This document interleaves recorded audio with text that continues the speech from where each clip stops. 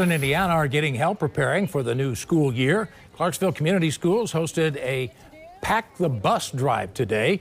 The school bus was parked outside of Green Tree Mall. People there were asked to come by and donate new or gently used school supplies, things like notebooks, pencils, and backpacks. As you said, with school starting back up, there are a lot of people that are in need in any community, and our community is no different. And this is our way as a community to come together and say, yes, we are going to prioritize these kids. The drive just wrapped up, but you can still donate. There will be bins inside of Green Tree Mall and the Furniture Fair store through the end of this month.